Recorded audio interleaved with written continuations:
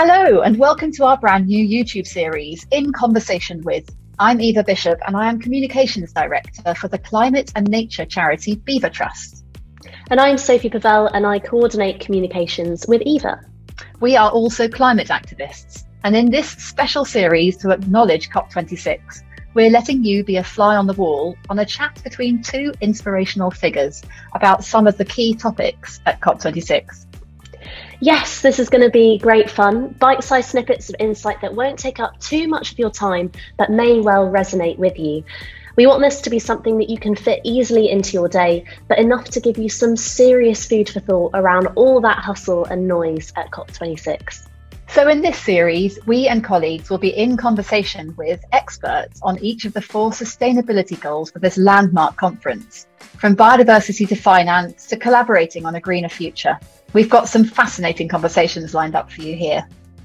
So without further ado, welcome to this conversation.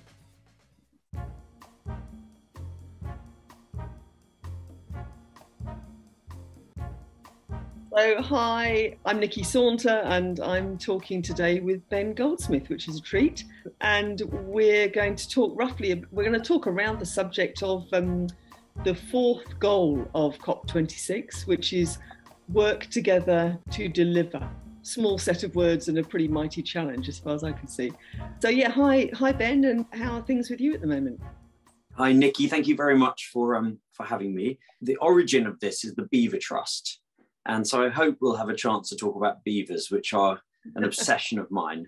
I think the more you learn about the power that beavers have to breathe life back into our terribly depleted landscapes, the more obsessed you become. So we mustn't get through the next 30 minutes without talking about beavers and the need to have beavers back in all of our river catchments. Well, maybe we should just start there. Let's dive straight in. As a beaver would, like you, I'm similarly obsessed, and I don't know whether it's the same way that you became obsessed, but I went to Chris Jones's wonderful farm in Cornwall and spent a sort of evening and then into the night stumbling around in the increasing darkness with one of those magic red torches that you can see with that, and listening out for spotting and finding eventually beavers, which was just super exciting. And being in that landscape that felt a bit like it felt like going back in time, actually. It felt really like a land that time forgot.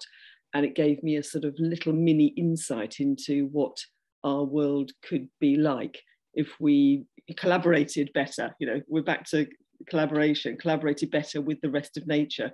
You know, I don't think we're very good at doing that as humans. And when we do it, it's a joyful, spectacular thing. We could do so much more if we were perhaps a little more humble or a little more appreciative or even intelligent, actually, about what we could gain by collaborating. But I'd love to hear your story of how did beavers get into your brain? Well, until I heard that beavers were back living free on a small number of river catchments in the west of England where I live, I'm embarrassed to admit I hadn't actually known that there were ever beavers in Britain. I knew of North American beavers, and I knew that they'd been dramatically depleted by the fur trade and that they were starting to recover. I didn't even know about European beavers. And now, of course, I know that there were once probably 400-500 million European beavers, ranging from Britain down to Spain and all the way as far east even as Mongolia, and that these had been nearly annihilated by people before we even discovered America. They were hunted for the very valuable castoreum oil that they have in their sacks behind their tail, which keeps their fur waterproof, and of course for their fur itself. And there were probably fewer than 4,000 or 5,000 remaining in tiny pockets in mainland Europe at the turn of the 19th century. It was Charlie Burrell that told me about beavers and then introduced me to Derek Gow, who even looks a bit like a beaver. So devoted has he been to restoring beavers back to Britain and back to our national consciousness.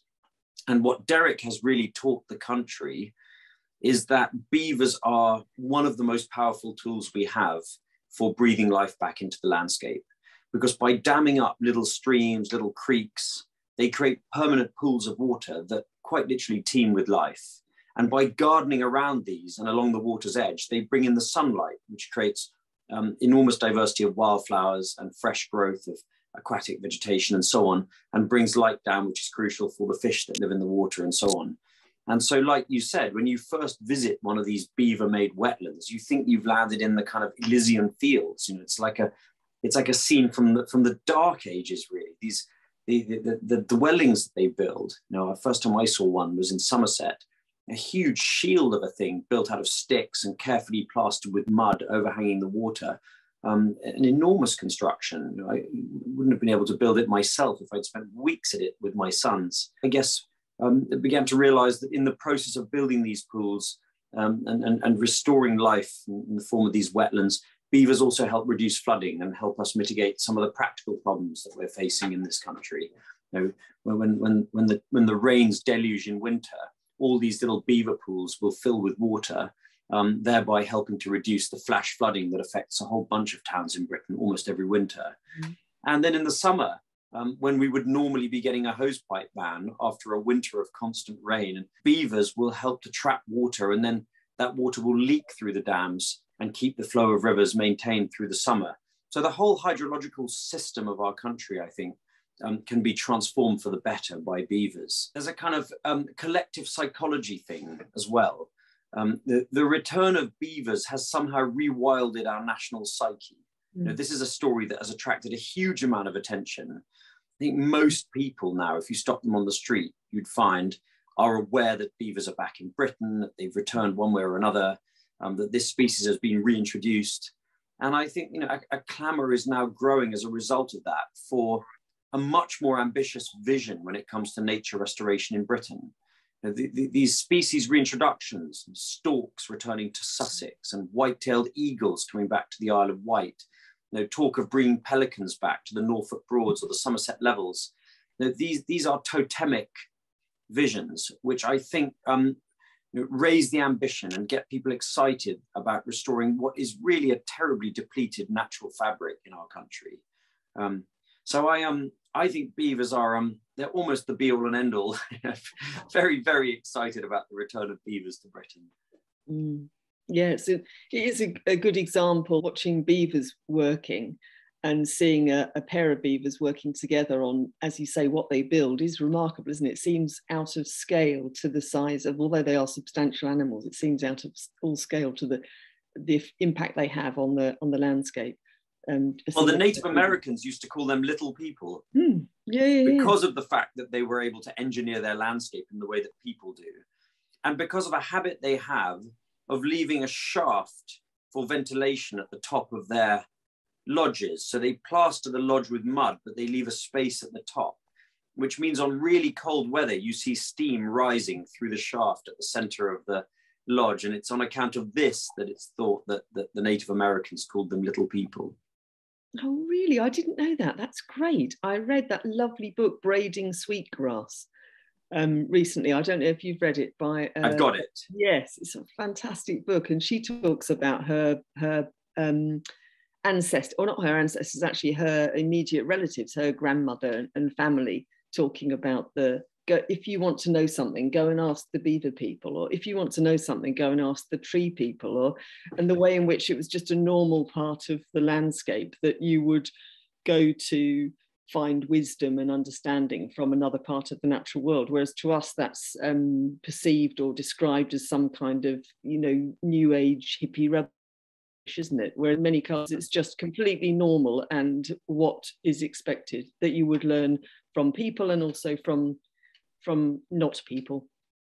Yeah, I mean, I think that points to the way we're going to deliver ambitious nature restoration in the world and how we're going to solve some of these massive crises, which are all absolutely intertwined.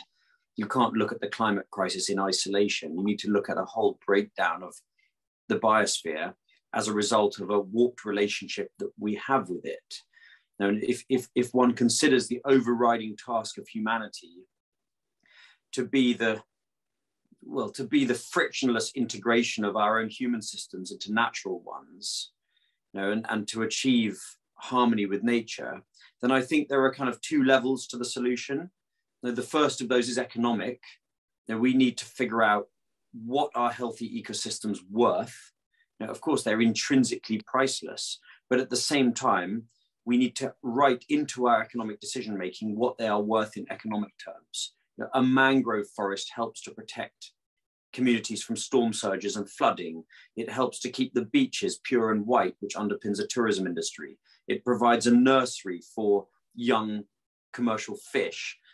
It fulfills a whole bunch of ecological functions which carry an economic value. In the same way, in the UK, forested slopes help to mitigate flooding downstream.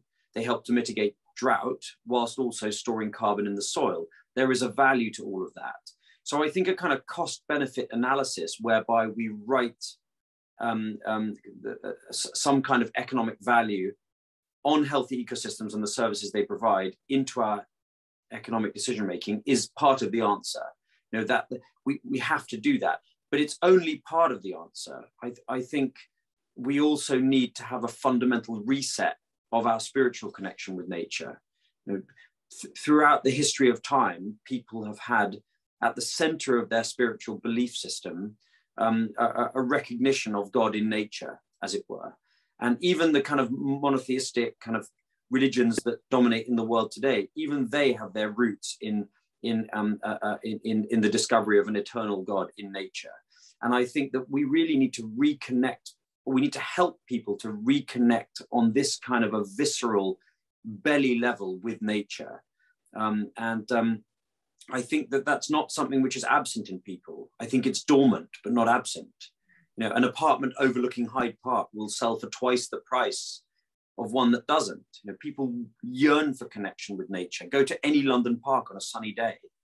But I think that that needs translating into a more comprehensive and holistic kind of belly connection with the natural world if we're to end up in the right place. And so this idea of learning from beavers or learning from the non-human world, I think, is absolutely central to that. Mm. Did you, talking of faith, did you hear that there's, I think there was an announcement today about a lot of, a group of faith leaders, global faith leaders have come together to call for the government to take specific action in order to enable COP to come out with some, to deliver, you know, to actually deliver on its promises. And what are your thoughts on that? It's interesting, seeing as you mentioned the God word. Well, I think that is a spectacular development and long overdue. I'm not conventionally a religious person. You know, I was christened and confirmed as a child, as a teenager, but I've never been a regular churchgoer. I'm not conventionally particularly religious. And I think growing up, I think on one level or other, I considered the major religions to be complicit in the destruction of nature. You know, how is it that you know, a kind of God-fearing American Christian evangelical can run a business that blasts the coal out of Appalachian mountainsides and destroys kind of mountain streams and rivers, and then goes to church on a Sunday and kind of says his prayers and feels clean of conscience, you know, or, you know, go to Jeddah, which is one of the most holy places in just down the road from Mecca. It's where you land if you go on the Hajj. And the sea is absolutely heaving with plastic, and it is an environmental mess, really, Jeddah. You know, and I think that you know, I think that there's been some disconnection between what God is in the minds of billions of people and the natural world.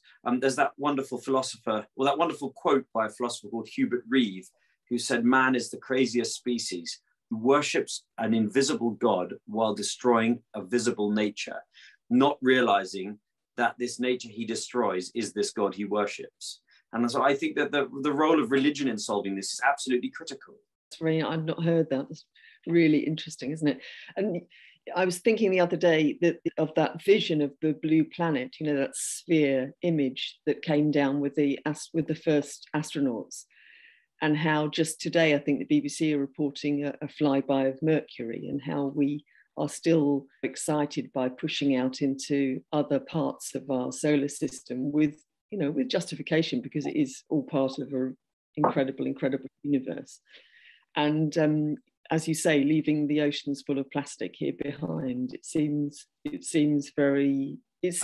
a huge imbalance between what we what we aim to do and what we actually could do, because the things that we are facing at the moment, you know, the climate change threat and the way that we've sort of soiled our own patch, basically, they are still by the skin of our teeth mendable, and yet still we procrastinate. Yeah, I a lot of this space stuff for me, you know, of course it's fascinating, but it's also, I think, a big distraction and in a way kind of hubristic. And what are we going to do? We're really going to move humanity to live on some other planet and look at the incredible gifts we've been given on this planet. So it doesn't appeal to me. I think it's unhelpful, all of that stuff. The beauty of fixing nature is that it really doesn't cost that much. It's relatively easy to do, and the payback is often extraordinary. If you restore marine ecosystems, you witness a J curve in the recovery of fish. You know, enormous numbers of fish proliferate in the few properly protected marine conservation zones around the world. And fishermen fishing around them, outside of those zones, are reporting hugely expanded catches. So the returns are there. It makes wonderful investment sense, and it's actually relatively inexpensive. Now, the power of nature is completely extraordinary. Now, I'm reading a book at the moment called Islands of Abandonment, which describes certain places in the world for historical reasons which have been abandoned. Chernobyl, for example, around the nuclear power disaster. And nature recovers incredibly quickly in these places. Imagine a city like Mumbai. I don't know if I've just been in Mumbai myself. And the power of the jungle would simply consume that city if we stopped what we're doing. So nature does have this immense visceral power to recover itself in all kinds of circumstances. We just need to give it space. And therefore, mending nature is not expensive in the big scheme of things, as compared with tackling COVID, you know, or tackling the kind of housing crisis, or all these other things, you know, brick by brick, machine by machine, building hospitals, all these things. They cost enormous sums of money. Restoring nature requires a tiny fraction of GDP to do it properly. And it's not getting that. You know, in most places in the world, it's not getting that. But there are some countries, I think, which are starting to show the way. You know, Pakistan, for example, where my brother-in-law is prime minister, has its 10 billion trees tsunami. You know, that's hundreds of millions of dollars are being spent by coordinating huge numbers of volunteers in planting or creating the conditions in which the natural regeneration of enormous numbers of trees will take place. Pakistan is working towards the reintroduction of Asiatic rhinoceros for the first time in many, many decades. Bhutan, Costa Rica, you know, there are a bunch of places that are doing really ambitious things. You know, that's what we need to aspire to. You know, that's the kind of bar we need to set, especially as we're the hosts of COP here in the UK. And at the same time, we are among the most nature depleted nations on earth. You know, we really need to raise the bar on restoring nature here. We need to do it properly and show it can be done, and encourage the world to follow. Yes, I was interested very recently. There's a news article about the scientists who brought about the learning about the ozone layer, that brought about eventually the Montreal Protocol and the sort of healing of the ozone layer. And I thought it was very interesting because it was a teamwork sort of between scientists. There were key civil servants involved in the US who really sort of made the change happen on the ground, you know, took the science and said, we need to change 350 different chemicals or whatever it was in our manufacturing processes, and worked with industry on the ground. And then there were journalists and people who helped to sort of spread the word. And I kind of thought, you know, I'd be interested to know from your perspective, I know you work as in an advisory capacity with government, whether you feel that we have that kind of delivery ability. Do we have that urgency and that connection all the way through, you know, going from the information coming from the scientists through a sort of genuine active administration into the business world? Because people have got to do this stuff, haven't they, at the other end, and not rely on imaginary technology that may or may not happen in the future. We've got to do it now, not 2040. We have to do it in the next 5-10 years. I mean, I'm a natural optimist, and I'm actually more optimistic than I've ever been that not just in this country, but everywhere, nature and climate are moving very fast to the top of the agenda, and that people are serious about acting. I mean, in this country, I remember years of kind of a token £1 million for tree planting in the north in kind of one budget after the next, under Blair and then under Cameron, and now we have the £640 million of Nature for Climate funding, announced last February. Now, that's an enormous slug of money directly aimed at restoring nature in Britain. That money is now finding its way down to projects on the ground. The replacement of common agricultural policy farm subsidies with a new system that they call public money for public good. Well, that will be billions of pounds each year being spent directly on the land, helping farmers to restore nature. And 75% of our land is farmed. So that's another enormous win for the natural world in Britain. The Environment Bill, I think, is really exciting, runs to kind of several hundred pages. Now, it's obviously not perfect, but once passed, that will be one of the most comprehensive, ambitious environmental law frameworks of any country in the world. So I feel like here in the UK, things are really happening. I think we have a government that genuinely wants to raise its game on this stuff. Certainly it's the greenest government we've ever had, but that's not saying much, because no government previously has been particularly hands-on in its approach to restoring nature and tackling the climate crisis. But there are good things happening, and there are a lot of people out there striving to figure out what works best. And there are new collaborations that are springing up all over the place. I mean, one example, you talked about business, is the example of Wessex Water in the south of England at Poole, now making payments on an annual basis to several hundred farmers in that catchment to protect it, to reduce nitrates and phosphates that are running off into the water, and to protect sensitive parts of the catchment to help reduce flooding and so on. That's a private market arrangement between a water company and a bunch of private landowners. Those are now cropping up all over Britain.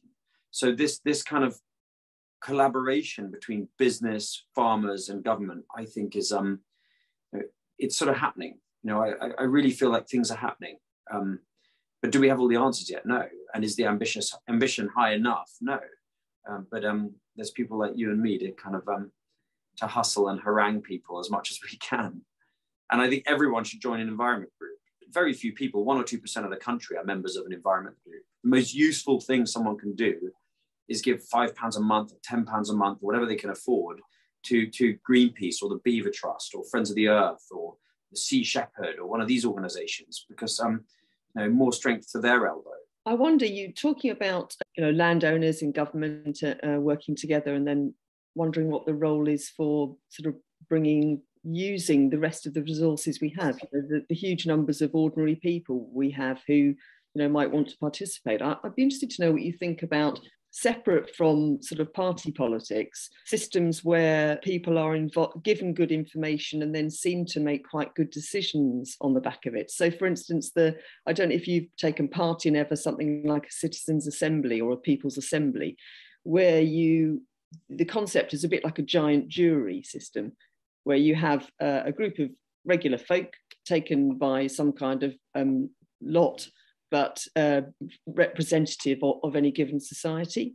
And then you pose the question to them, and they have access to a very wide range of high quality information, which they use in order to discuss and then deliberate on and come to a conclusion. And I think they used it successfully in Ireland to decide a question for the referendum on whether to change the laws on abortion. I found that very interesting, because it was a very divisive issue, and they managed to come to a conclusion that was informed and very interesting, and perhaps not what was expected. And I wonder whether we've sort of, have we missed a trick somehow in, true collaboration, I feel should be involving a lot more of us somehow.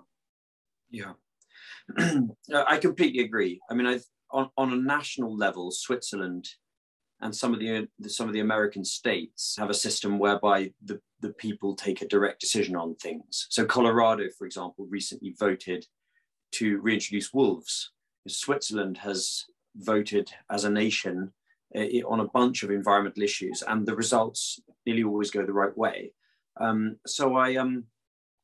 I think that involving people in the form of citizens' assemblies and local, regional or national plebiscites, I think is really, really good way to raise the bar and get things to happen, which perhaps democratically elected politicians and their officials might be a bit slower to enact. I also like some of these grassroots movements. For example, the farmers' markets movement has been really important in invigorating the local food economy in Britain. There were next to no farmers' markets in the UK 20 or 30 years ago, and now they're everywhere. The transition town movement, where volunteers come out in places like Totnes or Frome, and they plant community orchards and prepare community vegetable gardens. And across the Atlantic in the US, places like Detroit now have this community food production activity, which is very organized, and people give their time. And I think they benefit physically and spiritually from participating in it.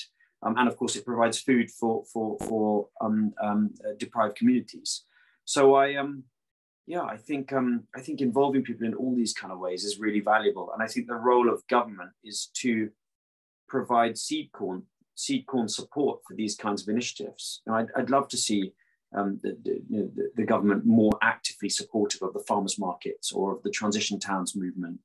And I'd love to see citizens kind of climate and nature recovery committees popping up or assemblies all over the UK rather than just in those avant-garde places where they exist now, like Brighton or Bristol. Yeah, absolutely. I think people need to get involved. Everyone needs to get involved.